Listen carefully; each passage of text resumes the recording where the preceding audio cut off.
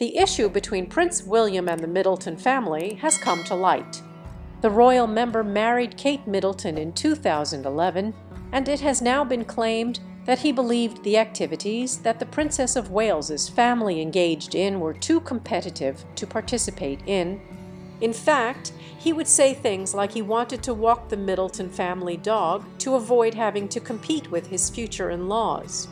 James Middleton, Kate's younger brother, made this claim during an appearance on the podcast Walking the Dog with writer and animal lover Emily Dean. She mentioned on the show that the Middletons are very competitive and love games right. So they made poor William play, and he found it too competitive, often making excuses to avoid participating. James shared William's version of events about the Middleton family's game nights. After dinner, we would sit down and the cards would come out. William would perhaps suggest that the dog needed a walk or find some other excuse to get up from the table.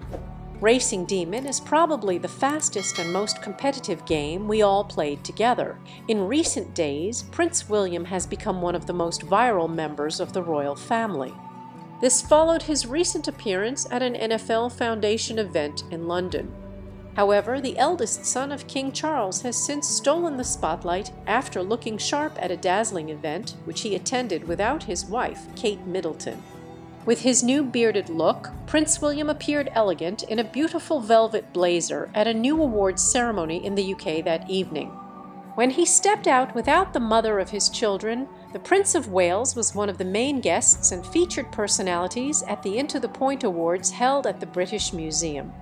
Wearing a gorgeous navy blue suit for the occasion, the future King of the United Kingdom seemed to be in good spirits as he attended the event without his beloved Princess of Wales, who has been slowly returning to her royal duties and even to public life. She was recently seen at one of Prince George's football matches.